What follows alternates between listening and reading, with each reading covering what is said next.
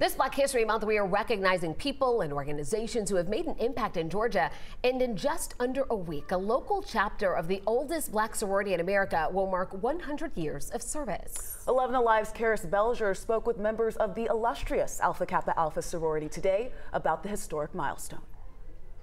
I spoke with the current and past president of the Kappa Omega Chapter of Alpha Kappa Alpha Sorority Incorporated. They say the work they're doing today is just as essential as the work their charter members started.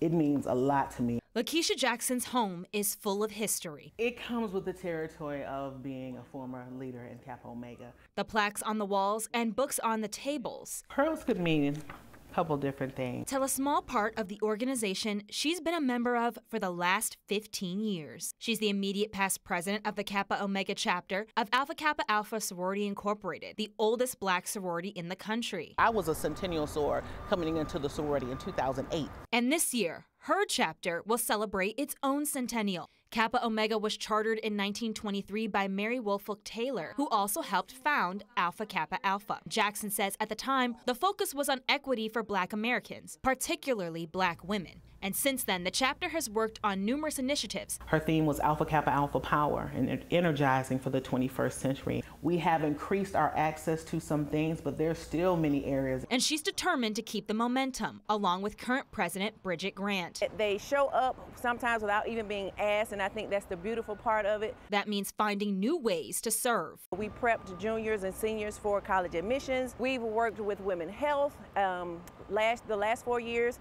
the sorority had a mobile mammography bus. And Jackson hopes those pearls of wisdom will carry on for the next 100 years.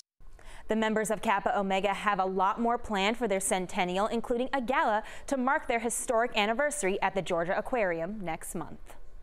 All right, congratulations to the ladies of Kappa Omega. Now, in case you did not catch that earlier in the intro, Faith is a member of AKA Alpha Kappa Alpha Sorority. First and finest skiwi, my sorors. And I'll say ooh because I'm a member of Delta Sigma Look, Theta. it's all sister love. We don't have to wear our colors one we will. We'll do broadcast. something soon.